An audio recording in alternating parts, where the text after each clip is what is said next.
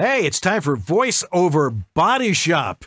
It's raining in Southern California, but it's everything else, everywhere else. We're all closed down, and but George decided to keep social distance. Yes, I'm 6 feet away from you right now. Stay away.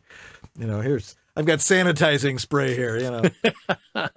Anyway. Oh boy, got to keep a sense of humor through these times. Oh, we've been laughing about it all afternoon. Anyway, our guest tonight is Simon Vance. Simon, where are you? I'm over here. There he is, right there. Behind the screen, hiding. All right. We've got audiobook stuff to talk about, and if you've got questions for Simon, throw them in the Facebook chat room, and there's still sort of the chat room in the homepage too. But it's time for VoiceOver Body Shop. We got lots of great stuff to talk about with audiobooks and stuff, so stay tuned. From the outer reaches, they came, bearing the knowledge of what it takes to properly record your voiceover audio. And together, from the center of the VO universe, they bring it to you now. George Whittam, the engineer to the VO stars, a Virginia Tech grad with the skills to build, set up, and maintain the professional VO studios of the biggest names in VO today. And you, Dan Lenard, the voiceover home studio master, a professional voice talent with the knowledge and experience to help you create a professional sounding home VO studio. And each week, they allow you into their world, bringing you talks with the biggest names in the voiceover world today, letting you ask your questions, and giving you the latest information to make the most of your voiceover business.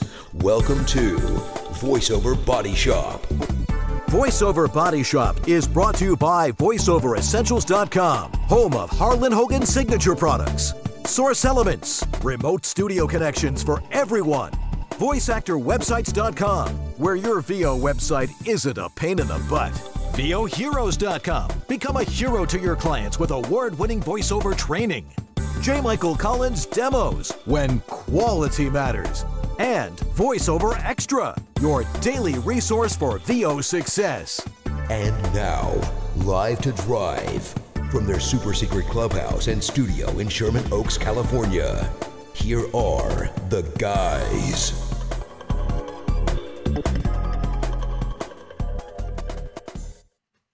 Hey there, I'm Dan Lenard.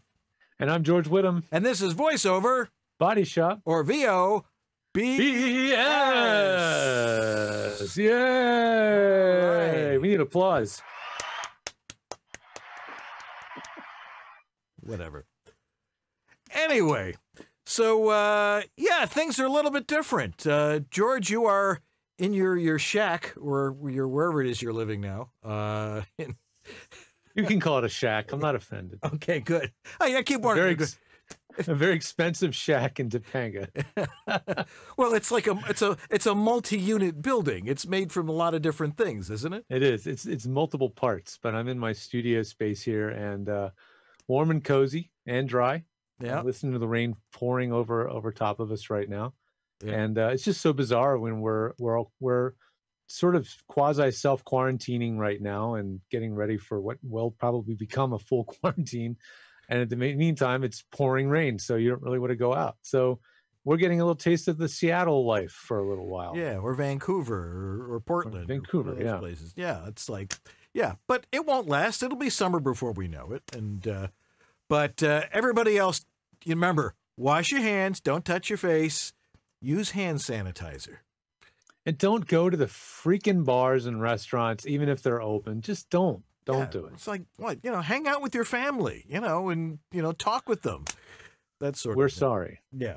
It's how it's going to have to work. But we know. Get to know them. Yeah. But we know you guys have nothing else to do. So it's a perfect night to watch the show live because we have a fantastic guest. And he is now joining us from his brand new studio here in Southern California. Let's welcome Simon Vance. Simon. Yay! Hello. There he is. Hello. Right there. Hang on a second. Hang on. I can't talk to you yet. Hold on. Okay. Okay. Now I think I'm ready. You need to rub that on your vocal cords? And Is that what how it Yeah, works? hang on. Yeah, and you got to do the thumbs too. Oh, the thumbs. Okay. Yeah, there we go. Okay. I'm good. Good. I'm good. Okay. All right. Hey, guys. So it's been a while since we've seen you. You were actually, and it's an interesting note here, the last time I think we saw you was at our 3rd anniversary broadcast that we did live in Irvine. And so it's been 6 years. So believe it or not, it's actually our 9th anniversary of this show tonight. That's crazy. That's crazy. Yeah, I mean, it's amazing. So much has happened in my life in those 6 years, and I know how many episodes do you do? One a week, so you've got hundreds more than. Oh yeah, we're I think we're getting up to about 400 right now. Yeah. Over the last 9 years. Anyway, hey, have you ever narrated a pandemic novel?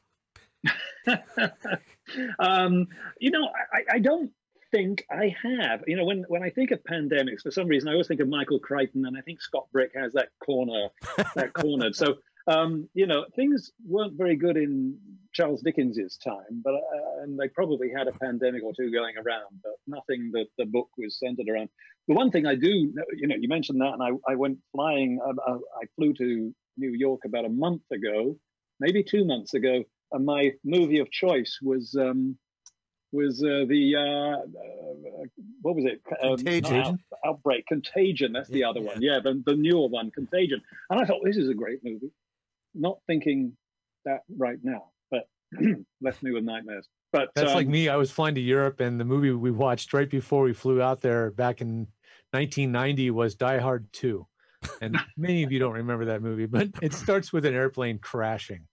Yeah. So not a good one right before you fly off to Europe. Yeah, really. No. So, yeah.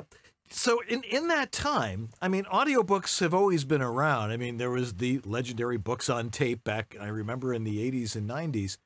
How long have you been doing it? Well, clearly back from the legendary times.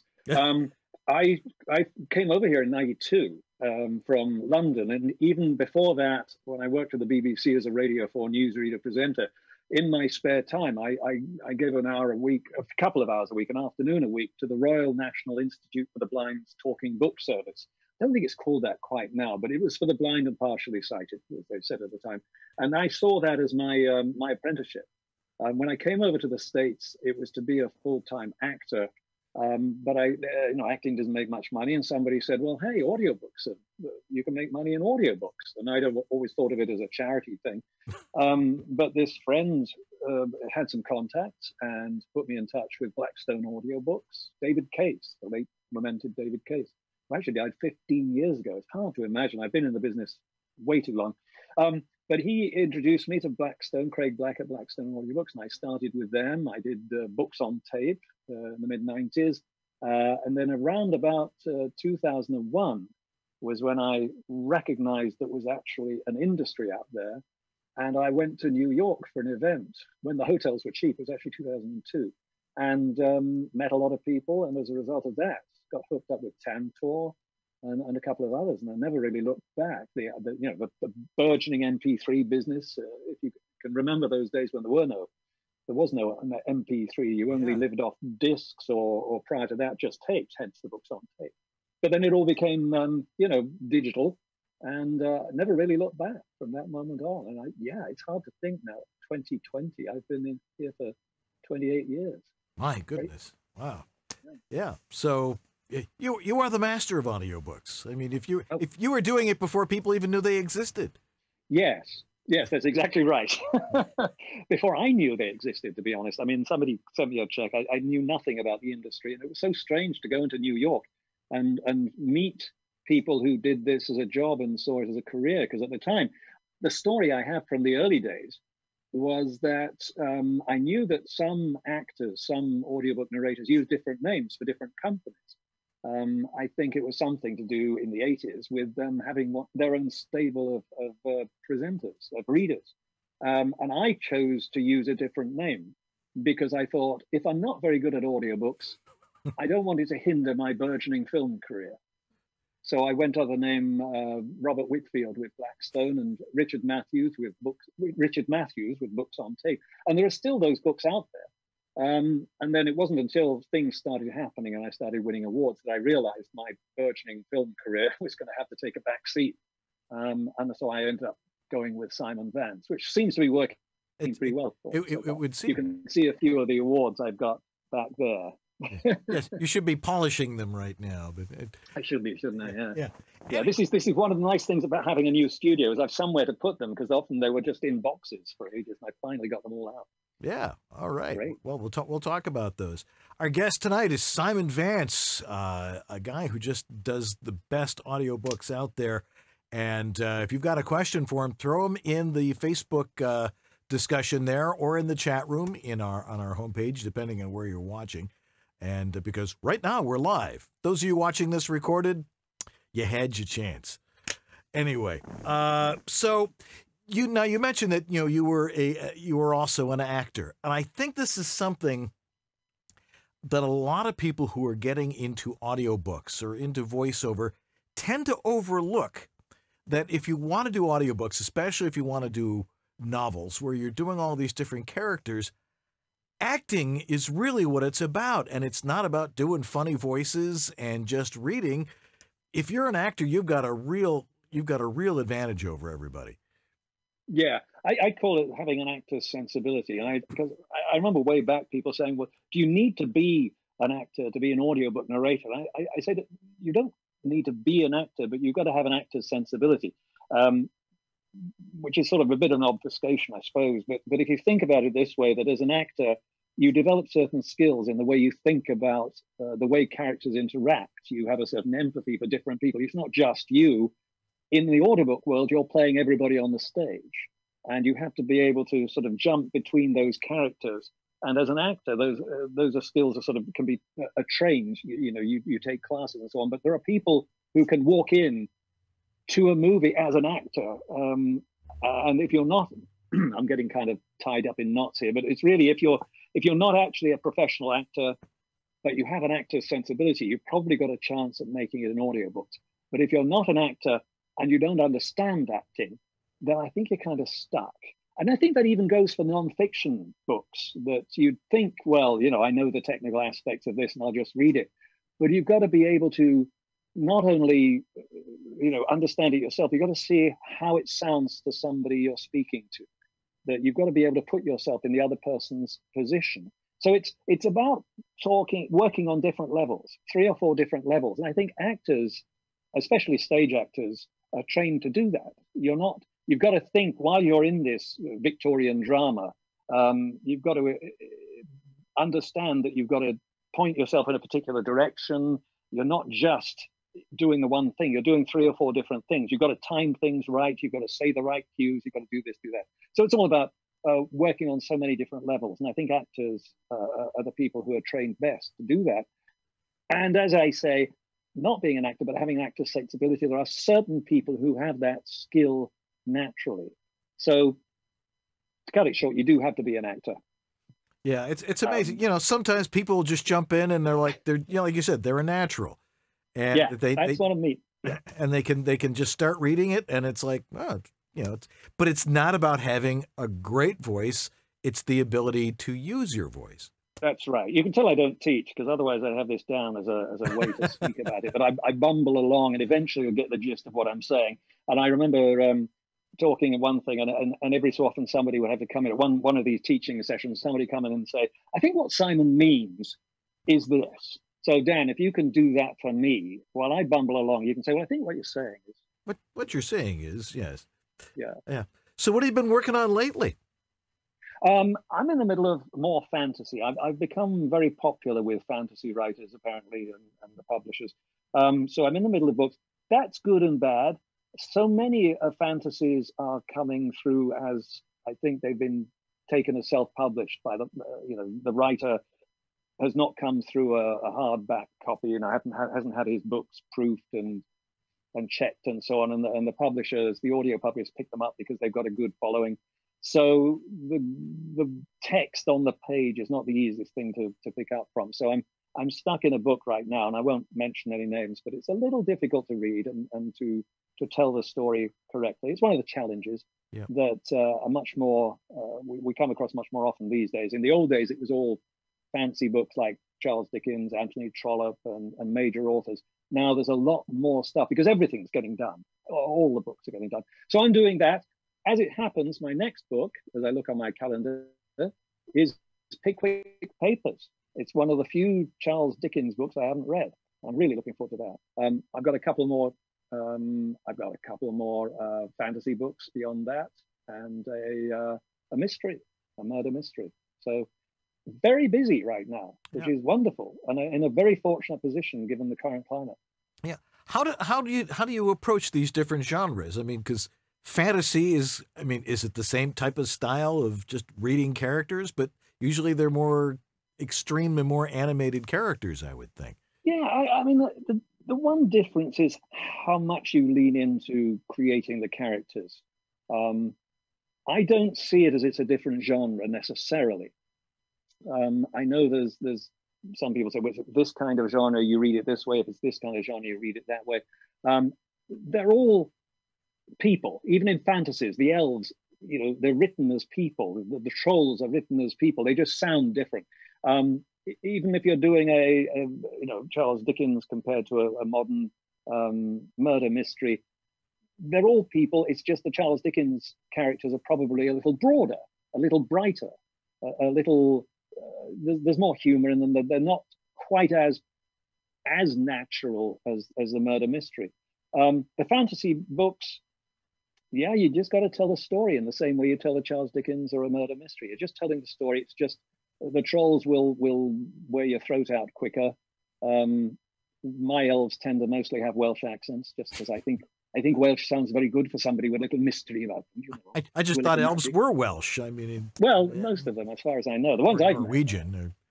Norwegian, yes. No, I've got one guy who's Germanic. I think I've put in the fantasy. You can, as long as you talk to the author or get the notes from the author about how they view their world. It's a little like Game of Thrones. You can do the characters, if they're all in the northern land, you can give them northern English accents. And if they're southern and exotic, you can go a little bit more, a little bit Middle Eastern or something like that. Not that that's a Middle Eastern accent, but I'm doing my best here. But it's a choice, and I think you can go broader in fantasy than you do with others. But the actual telling of the story is pretty much exactly the same. You need to understand where you're going. You need to understand who the good guys are, the bad guys are. You need to do your research. So there isn't really a difference in fantasy as compared to horror and stuff. And you certainly don't, one of the fatal horror mistakes would be to put on a voice as the narrator, as the third person narrator, go, this is a horror story, so I'm going to read it like this. Because people get tired very quickly. So you just have to use a natural voice and tell the story as it's written. Interesting. Oh, good. Again, if you've got a question for Simon, throw it in the Facebook chat room or on the chat room on our homepage, depending on where you are. And because I know there's a lot of you out there that are audiobook narrators, and we're talking to one of the best here, and he probably has the answer for you. So I see you in your brand new studio there. I've been watching the progression as you've been building this thing. It sort of started out looking like a garden shed. And now it's really something. Well, it is a glorified garden shed. I used a company online called Studio Shed to help design it. They come in prefabricated form from some other state, and then you have a local contractor who puts it together. So it's not built from scratch here, and it's more, I call it more of a creative space than a studio. It's not built as a studio in the sense of being soundproofed here. What I have, and I will show you, is the same vocalbooth.com that I had 6 years ago, or even, I think I've had it 15 years now, but it's sitting here beside me. I shall move this around and show you. This is it's the usual 6 foot by 4 foot, 7 feet high, and I open. And so I have this situated in the middle of the room. And it's actually wonderfully soundproofed because it's a double-walled vocal booth. So it's already pretty well soundproofed. And with the actual studio shed, which is not just a shed, it's fully finished inside. This room, it means it's so quiet down here. And I'm at the bottom of my garden. You can see very blurry through my studio window. You can see through to the house. Right. There it is. Move my hand the right way. The house is way up there, about 75 feet away. So we're well down the garden, a long way away, which makes my wife very happy because she can now make as much noise in the house as she likes, which she couldn't do before. So I've got that situated in the middle. I have, as you saw behind me, my guitars and my awards. This is my Pink Floyd wall. I've got posters of Pink Floyd. I have the gear here because I'm also trying to do acting, trying to do full-on TV and film acting, break back into the industry here. A lot of self-tape happens these days, even more right now. So I've got a screen, and I hang that across, and a camera I can set up, and I've got lights. I've got a key light up in the corner. I see. You can see up there. So I've got that. If I turn back to where I was, you can see that's where I do my editing on my iMac. And I've got another window there which looks out on a part of the garden.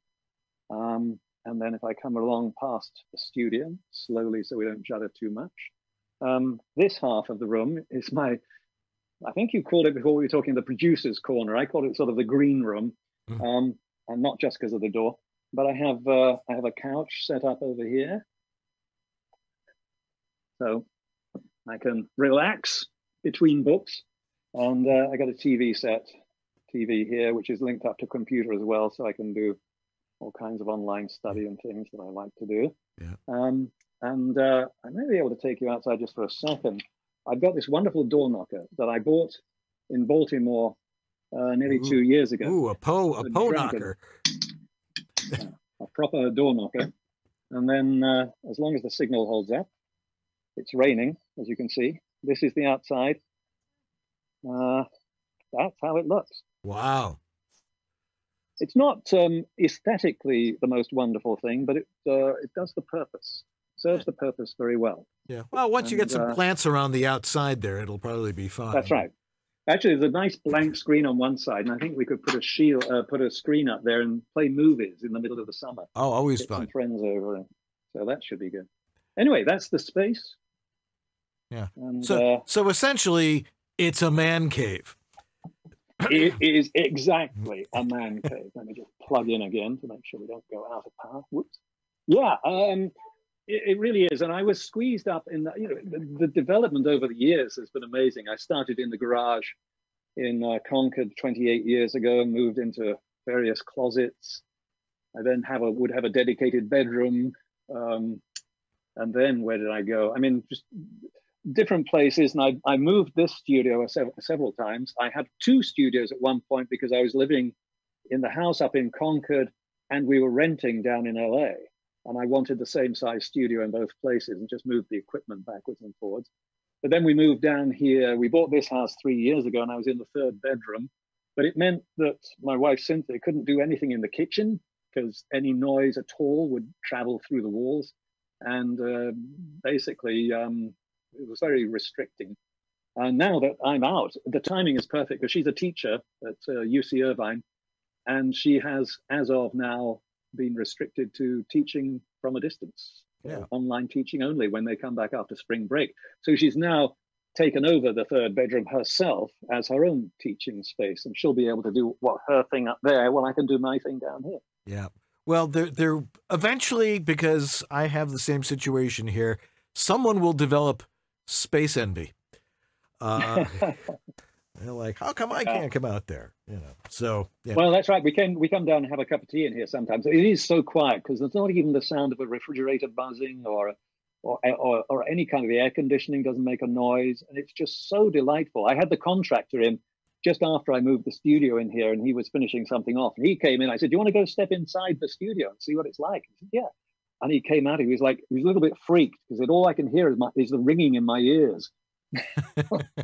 Yeah, well, you know what? Tell them to remember what that's like. And so now when somebody asks, what is quiet air conditioning or whatever, now they know how quiet, really quiet truly is. It is pretty remarkable. Yeah. I'm loving it. Yeah, that's loving it. A ductless system, right? Yeah. Yeah, I mean, it was just on the corner. It's the actual air conditioning. If I take it back, I walked past it too quickly, is up on the wall here. That is the minivac there. Yeah, those are great. Yeah. Yeah, I remember. Just that box. And out the back is a small a unit that probably measures a yard by a foot by a couple of feet. And there's a little tube comes through the wall. and that's it. Yeah, that's why they're so darn quiet. You know, that even the unit outside is pretty quiet. And then the one inside is remarkably quiet. And then just a couple little wires and pipes between them. That's it. Yeah. You got Europeans have had them for years, you know. Yeah. And Japanese, they really almost invented them practically. Mitsubishi and Samsung and on and on. Yeah. George, you got some questions about his studio? Yeah, just a little bit more about your technical workflow. Like, what do you like to record through? What software? And then, you know, are you sending out finished versus mastered files? Yeah. It depends on the book, I would imagine. Yeah, the equipment, you know, hasn't changed over the years, and I never. The advantage of starting now is you can take advice from wonderful people like George Whittam and only buy what you need. I've collected all kinds of crap over the years. Sure. I've got lots of leftover stuff, but what I do have, I've got a U87, a Neumann U87 microphone. I've worked my way through TLM 103s and 486s, whatever, and but I settled on this one time. I was testing microphones, and I thought I'll try the U87. I hope I don't like it because it's too darned expensive, but it's the one that I like the most, so I kept it. I'm very happy I did. The software, I have a Mac Mini for my computer because I originally up in Concord had the studio in a separate room from where I like to edit. So I had two computers. So I still have two computers. I have a Mac Mini. My microphone goes into the, I've got a Universal Audio Apollo Twin. I've got the M103. I think the 101 would have been perfectly adequate, but I got the 103, and I got the Mac Mini. I record to the Mac Mini. The software I use is Steinberg's WaveLab, and I have no absolute preference except for the fact that this was the first software I ever used. I went into the store in 1996, I think it was. I think I was one of the first home narrators to ever go digital, and I figured this would be good to do, and there was no internet to do any research at the time. So I went into a music store and they gave me Cubase, Steinberg's Cubase. Oh, geez. It was about 50 discs and way more than I ever needed. And somewhere in the middle of it was WaveLab 1.0. So I started using that, went out to WaveLab 10.1 something, and I've stuck with it because, of course, you get discounted upgrades and so on. And I've just got used to it, and I love it. So that's what I use to record. I then transfer the files over to my iMac, 27-inch iMac here, and again, edit on Steinberg's WaveLab. And the way I record is I don't do punch and roll. I never have.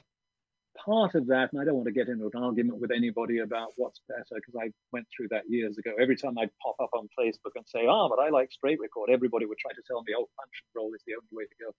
I actually think straight record is the best way, except it is harder for beginners. It's much harder. You need the experience of I don't know, you need studio training, I think, to do it properly, do straight record properly. And I grew up working for the BBC and editing tapes reel to reel and so on.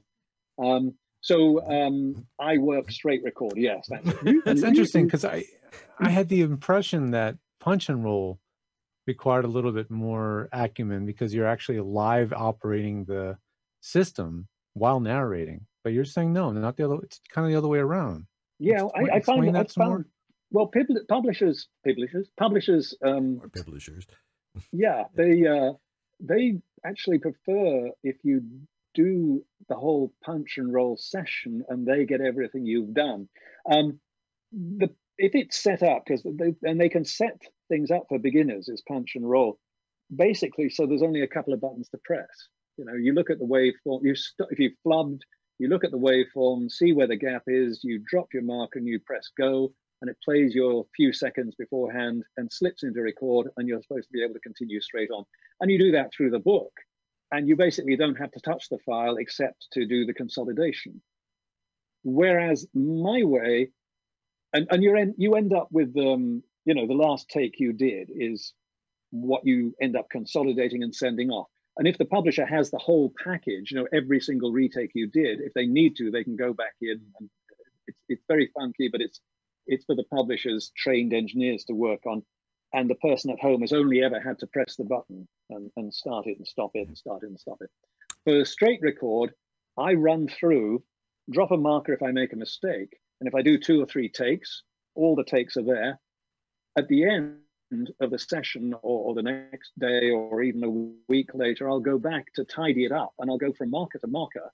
And I can do what wavelength, what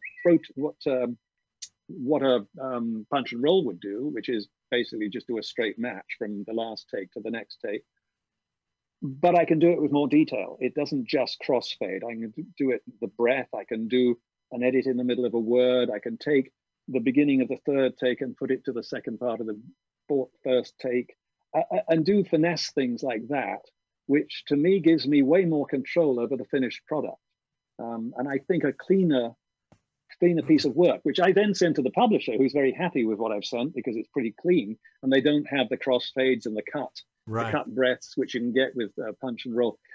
Yeah, I've always I've always thought that, you know, the punch and roll takes away those extra takes that you do, because you might have done 2 or 3 takes of a line, and then suddenly it's like you go back and it's gone because you went and you rolled back and recorded over it. So it's always good to save all that stuff that's there and go back and find the best part to do it. Yeah. And my understanding, though, is that Pro Tools, the whole session, it'll keep previous sessions. It'll keep previous takes. Right. But it'll file them away. And then you have to send the whole package to the publisher for them to have access to it. And you got to go find it somewhere. All right. Yeah. We're going to take a quick break right now. If you've got a question for Simon, throw it in the Facebook discussion, and we'll get it to him in the next segment here. So stay tuned. We'll be right back after these. This is the Latin lover narrator from Jane the Virgin, Anthony Mendez, and you're enjoying Dan and George on The VoiceOver Body Shop. Well, hello there. I bet you weren't expecting to hear some big-voiced announcer guy on your new orientation training for Snapchat, were you? This is Virgin Radio. Well, okay, we're not that innocent. There's jeans for wearing and there's jeans for working. Dickies, 'cause I ain't here to look pretty. She's a champion of progressive values, a leader for California, and a voice for America. It's smart. It's a phone. It's a smartphone. But it's so much more. The files are ready. Don't forget to pick up the eggs. What time is hockey practice? Check out this song. It's the end of the road for Rick. It's just you and me, Rick. When hope is lost. The i8 from BMW. Who said saving the planet couldn't be stylish? Hey, it's J. Michael Collins. Bet you think I'm going to try and sell you a demo now, huh? I think they speak for themselves. But I will give you my email. It's jmichael@jmcvoiceover.com. Now, if Dan will stop waxing his mustache for a minute, we'll get back to the show. So, Levelator. It did a great job of RMS normalization for audiobook content and podcast episodes. But it's orphaned software, which means no one's developing it anymore. And now it doesn't work with the latest Macs and Catalina Mac OS. So you're stuck, right? Well, not anymore. Behold the gooey goodness of Audio Cupcake. Visit audiocupcake.com and download the free Audio Cupcake app for Macintosh. Audio Cupcake does exactly what Levelator did so well for so long. It applies RMS normalization to your audio, and it preps your work for ACX. And it does it so well with Mac OS, including Catalina. Just like with Levelator, you drag and drop your audio file onto the Audio Cupcake window, and out pops an RMS normalized file. But Audio Cupcake goes even further. Unlock the premium features of Audio Cupcake. And what pops out? Audio that is both RMS and peak normalized and converted to a 192K mono MP3 file ready for uploading to ACX or your podcast platform. That's delicious audio goodness. Audio Cupcake is available free at audiocupcake.com. That's audiocupcake.com. Audio Cupcake, a beautiful, simple way to master your audio narration and podcasts.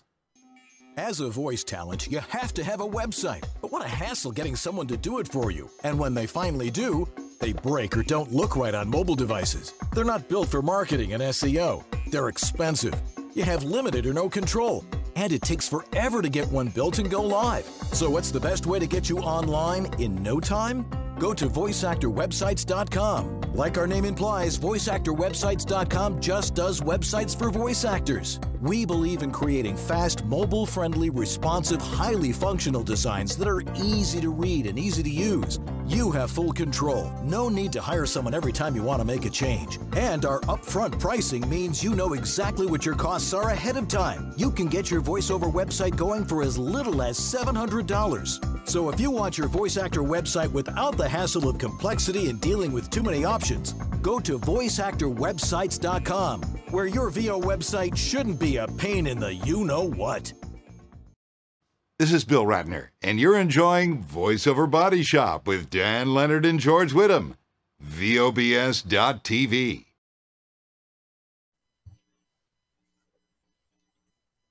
And we're back here on VoiceOver Body Shop with our guest Simon Vance. And, you know, audiobooks is probably a little bit more complicated than people think. Yeah. So we've got we have a lot of people with a lot of questions. So for Simon, so why don't we start with those? Sure. Yeah, there's a couple different feeds of questions, some from our website chat room and some from Facebook, but also email. And should we start with that email one from Brad? Yep. You're a little loud there, Jorge. Oh, sure. Let me give you a little less heat. Thank you. 1, 2, 3, 4. How's that look? I think that's probably better. Okay. Go for it. Okay. So this first one is from Brad Avignon. It's a multi-part question. Ooh. So 1A, 1A, 2, 2A, yes. 3, Yeah. 4. It I'm sure gonna make is. notes. So pick the nice ones. He's coming in from Toronto. He's washed his hands, so he's got a mitt full of questions. Other types of audiobook narration projects that you favor doing, and are those particular types projects you tip, and are there others that you would actually try to avoid? That's the second part of that question. Okay, shall I answer that? You should. There are definitely books I favor recording, and I think the best way to describe those particular books are that they're well written. I've described reading books that are well written as there's really not much work involved. It's like skating across water. I'm dancing, I'm singing. It's a glorious feeling. If a book is badly written, it's like wading through mud. It's hard to bring the story to life. And this is not just grammatical structure and so on, although a lot of it is the use of words and the use of language. A lot of it is how the story is structured. The characters, do they make sense? Are they doing sensible things? There's nothing worse than reading books that the author is sort of following a formula. Yes, there are books I favor. There's not a particular genre. There are certain writers I love. I mean, I have to say my favorite writer is a guy called Guy Gabriel Kay, Canadian writer from Toronto, as it happens. He lives in Toronto. And he's written, I just did one earlier last year called A Brightness Long Ago, which was just glorious. He wrote Tigana, which is a beautiful book. And there's so many books he's done. And I've done a lot of maybe 10 of his books now. And he's glorious. I loved reading Charles Dickens. Anything that's well written. And there's a lot How of long good does it take stuff. to get into how far into the book do you pre-read before you go, not going to happen? Well, here's the problem. You know, you get given work, and it's hard to say no to it. And you know, I get let's say it's a bad fantasy or something, and it's 20 hours long, and I start reading it in prep, and most of the prep in that for me is working out how to pronounce names, working out the world that we're in. You know, I described, you know, the accents to use. Is this could I see this as being around the Mediterranean, or is this a sort of like England top to bottom, or is it like the whole of Europe? And can I use Russian voices and things like that? But it's mostly names, pronunciations, and so on and so forth. And getting into the story, I will scan the story and take a look. It's not until I'm right in the story that I realize how badly put together it is, which is unfortunate. And I remember, and I don't want to, you know, put down authors because it's a heck of a job writing a book. I know that. but I can remember way back when I got one of these first problematic books, talking to the publisher about it. And they said, well, there's an audience for it out there. People love this stuff. They love this particular writer, or this new writer is getting a lot of feedback, good feedback on Goodreads. And I recognized that my judgment doesn't really matter. I need to make it work as best I can because the audience deserves it. People are buying these books and they love these kind of stories. And my own judgment may be a bit more snobbery than anything else. That I've got used to Charles Dickens. How dare I read this nonsense? But there are people who love those kind of stories. So I need to sort of bury that and just see this as part of the job. But I have to say there is a sense of that it's like wading through mud sometimes to bring this stuff to life. So when you have these fictional books, how do you keep track of all those characters? Because you're obviously assigning characters to voices to these characters. How do you keep track? But immediately there's a sense of you picture them in your head who they might be, but you also in terms of how you see them, how their character is developing, and you can attach a voice to that actor. It can either be a real actor or just an actor in real life, like that's my Alec Guinness voice, or that's my Christopher Lee voice, or something like that. You can do that, or you can make up a character, but you link it to that image in your head, so that whenever they crop up, you know who they are. But you also write down, you make notes, and you save audio files of their voices. Sometimes I often don't do the full-on recording for future reference until I get to the end of the book. People have different ways of doing it. I'm not saying my way is the best way. It's probably one of the most inefficient ways of doing it. But at the end of the book, when I finish, I will often make one file and say, this is this character and he speaks like this. This is this character and she speaks like this. And this is this character and she speaks like that. So that I've got a couple of minutes of a file that I can go back and then when the next part of the fantasy series returns, because that's usually when I'm doing a book, I don't usually forget from beginning to end what the characters sound like. And if I have a momentary hesitation, I've got the files right in front of me and I can go back, find the character in the book and find the file.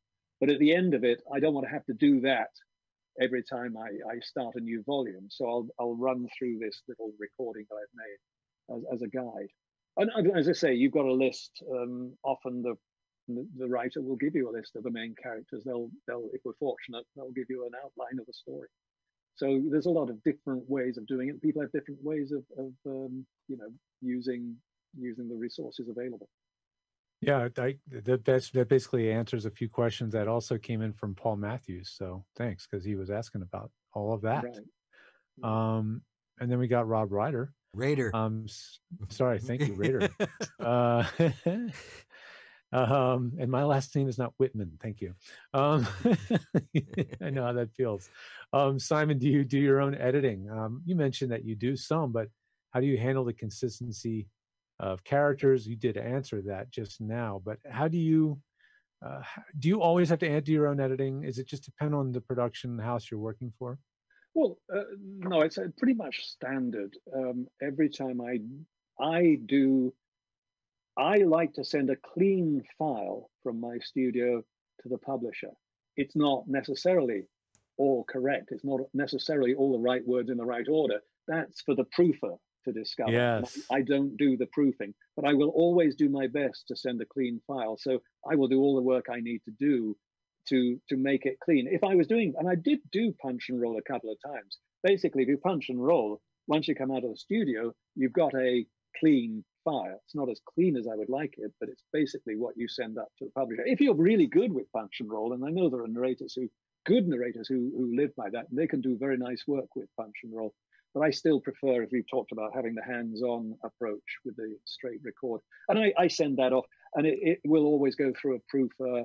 And depending on the publisher and the importance of the title, it may go through 2 or 3 levels of QCing and proofing just to make sure it's correct. And I will then receive the corrections back in written form, the list of mistakes, the pages, and hopefully an audio match as well, so I can listen to what I did then and imitate it. And I send those back, and that's for them to put into the Yeah. into this book. And if it's an ACX book, which is and we're talking about this, but it's if you're doing the direct work with the publisher, which I do sometimes, with the author, which I do sometimes, which there is no publisher there, then I will take on the production responsibilities and I will hire a separate engineer and proofer to do the work that a publisher would normally do.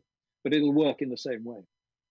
Yeah, I was going to say, you don't take on that load of doing those jobs. You know, it's kind of like running a little business and then deciding all of a sudden, no, maybe I will sweep the floors today. Yeah, and it sounds like a good idea to save money to do it yourself. But the one thing I would say to any audiobook narrator is never proof yourself, ever. Because the mistakes you made the first time round, you will probably make the second time, and you will miss the words that you should have got. You know, you need a different ear. And I know that from experience, because in the mid-90s, late 90s, business wasn't very good, and I offered to proof a couple of my own books, and you know, some of the same mistakes came through and got picked up way later on by listeners. So by listeners, yeah, they live on. Yeah, they're permanent. They'll let you know. Yeah. Well, the classic one is I did a book, a biography of Ian Fleming for Blackstone Audiobooks. It's by a British author. I got given the book to do. And at one point, Ian Fleming uses the F word liberally, and he was quoted in the book.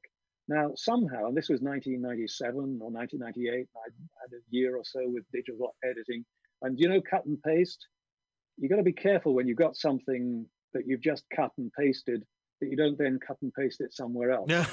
A year after the book came out, they got letters, or a couple of letters, because apparently this F word was suddenly dropped into some random place in the book. A mistake, I know. And that was me proofing my own stuff. Bad mistake. There you go. And that's everybody listening out there. Yeah, really. Yeah, DJ Dwayne has an interesting question. Where do you get most of your book deals? ACX, or you have an agent, though, don't you? Well, I'm very fortunate. No, I actually, agents don't, unless you're an actor who does maybe one audiobook a year and get paid vast sums of money for it. Agents are not really interested in audiobooks because it's I know we've talked about this, but audiobooks is one of the lowest paid, but in terms of time, businesses in the voiceover arena. I get my books directly from the publisher. And I'm in that fortunate position because I've been in the industry so long. I made my mark early on, and publishers know me, and I'm in their catalogs, you know. So when they think of a book, they'll go, "Oh, this would be the one to sign." At least I hope they do.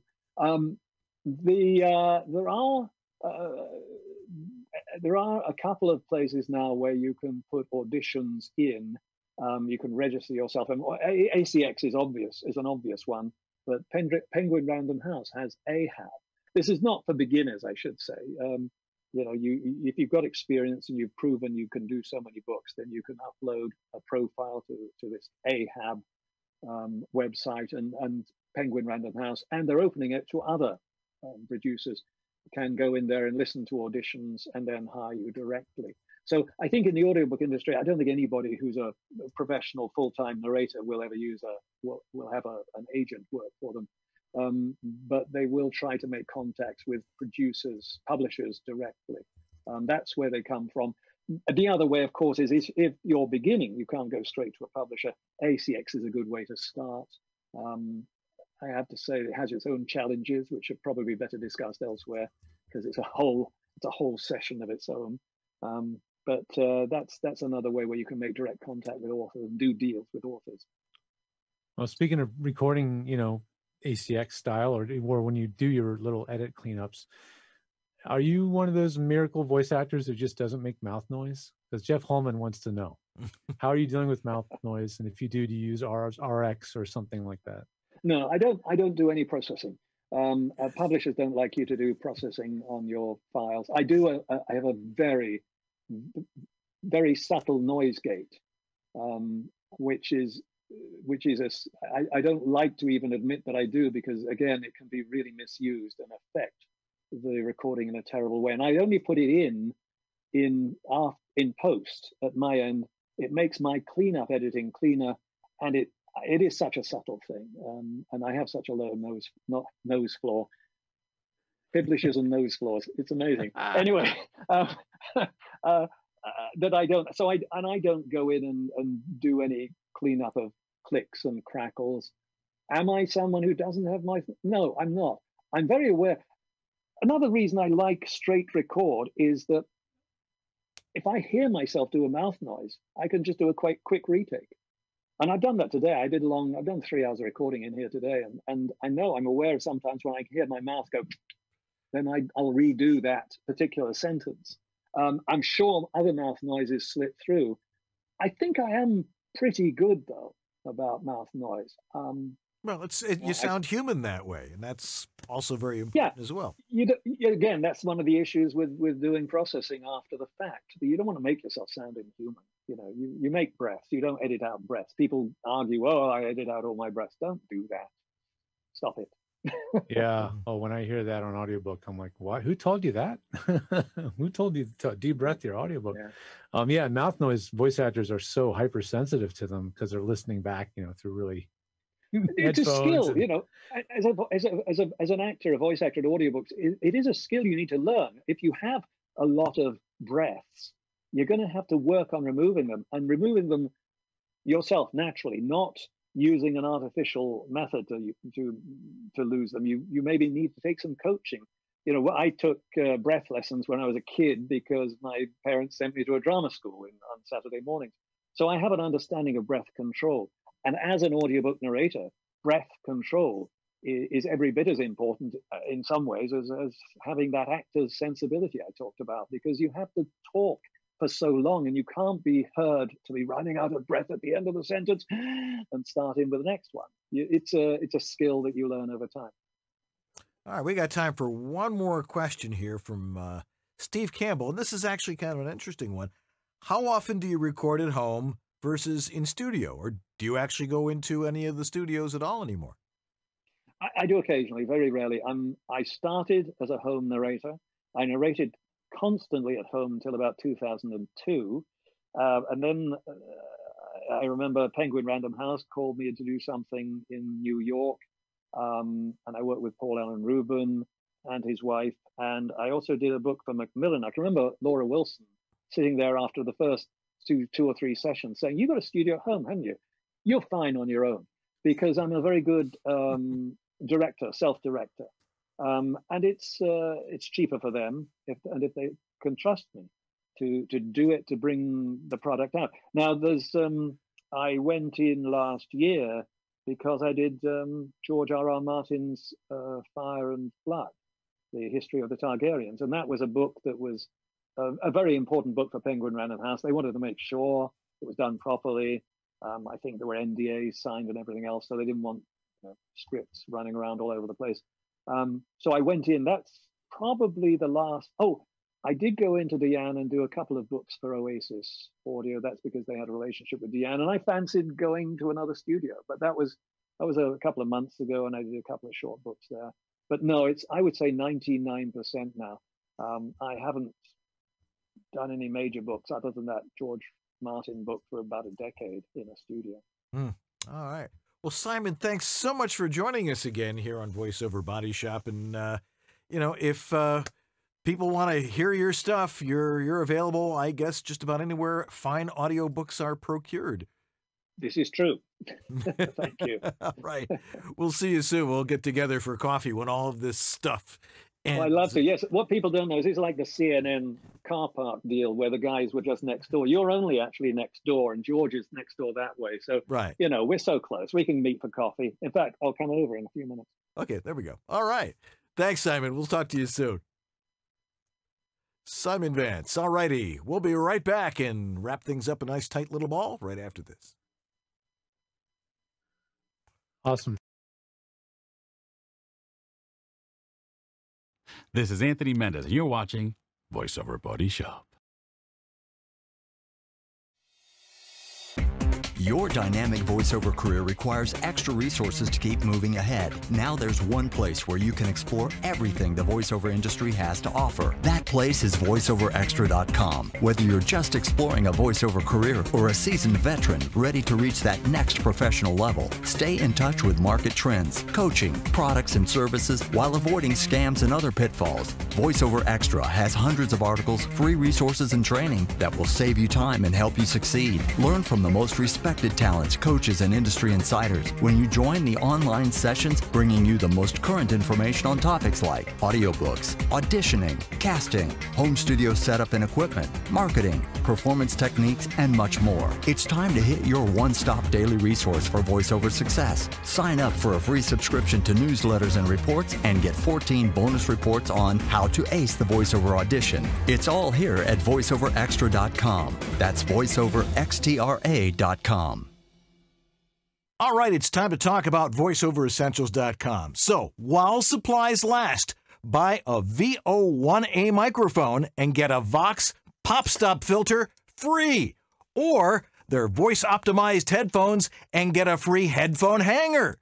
The MXL VO1A faithfully captures deep tones without sounding bassy and has a silky smooth top that is never harsh. A perfect sound palette for both male and female voiceover performers. It's the voiceover microphone. The Vox Pop Stop blocks the pops, not your script. And like our voiceover microphone, our voice-optimized headphones were designed for voice work from the get-go.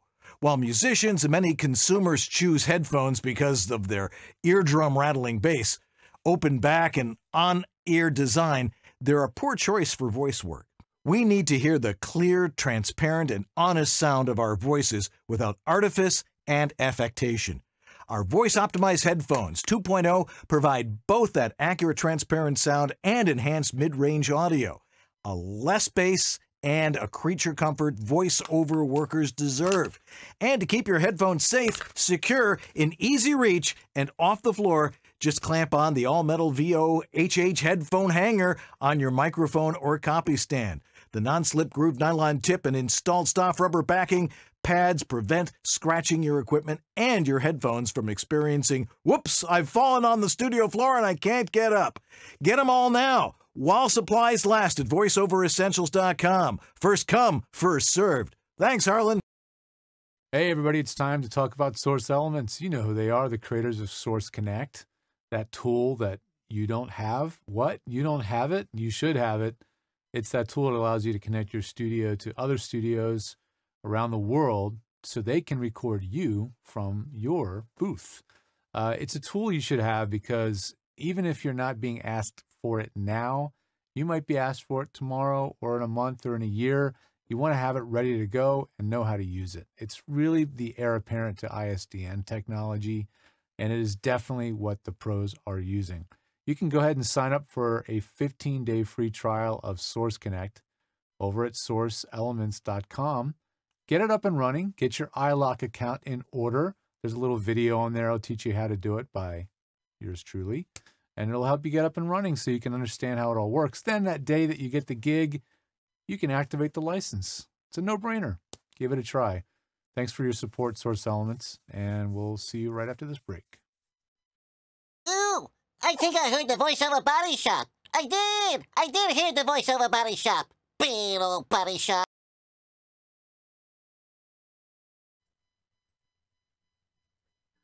Well, I've been looking forward to having Simon on for quite a while because it's been a while since we've talked to him, but now with that new studio, that's really, really cool. It is impressive. Nice work there. Absolutely. We have a bunch of donors of the week, and who might they be? Gee, let me take a look. I'm going to kill time while I go back to the show notes. There we go. Sarah Borges, Mike Gordon, Stephanie Sutherland, Shauna Pennington-Baird, Harlow Rodriguez, Michael Kearns, Christy Burns, Brian Roush, Uncle Roy Yokelson of Antland Productions, and Michelle Blinker. Seems like I read those names almost every show. It's every other week. Now, it seems like, well, whatever. If you'd like to donate, subscription. Yeah, that's right. the point. That's the great part. They are on subscription and they do donate regularly, and you can do that if you like, or just one time if you particularly like the guest or the topic. right on the website, VOBS.tv. Right. It says donate here or donate now, I think is what it says. Or Hey, do not. That's right. Hey, show us your booths. By the way, this is Henry Howard's editing studio. If those of you thinking we're sitting in my own studio here, the scale might be a little bit weirder. No, this one here. Oh, you know, and you're on fake on the monitor. I'm confused. Yeah, he's got these loudness meters here. This is an editing studio, not really a voiceover studio so much. But hey, he sent it to us. It's a beautiful picture, and it's in landscape, not portrait. So send those in to us so you can show us your studio. We got to see Simon's studio tonight. Anyway, we did. Yeah. 2 for 1. Yeah. We'd love to say, hey, come see our show live, but that's not going to be possible for at least a month, I think, until we're past this quarantining and stuff. Anyway, but we do need to thank our sponsors like Harlan Hogan's Voiceover Essentials. Also, Voiceover Extra. Source Elements. VO Heroes. VoiceActorWebsites.com. And JMC Demos. All right. And, of course, the Dan and Marcy Lenard Foundation for the betterment of live and recorded webcasting. Jeff Holman for doing a great job in the chat room tonight. And our technical director who just made it absolutely perfect tonight, Sue Merlino. Thanks so much, Sue, for doing that. And, of course, Lee Penny for just being Lee Penny. We almost got to your question, Lee. Sorry. Yeah. Too little, too late. Maybe he'll get to it on Facebook. Anyway, that's going to do it for us. Tech Talk is coming up next, so stay tuned for that. You got to know something. If it sounds good, it is good. All right. I'm Dan Lenard. And I'm George Whittam. And this is Voiceover Body Shop. Or VOBS. All right. We'll see you next time.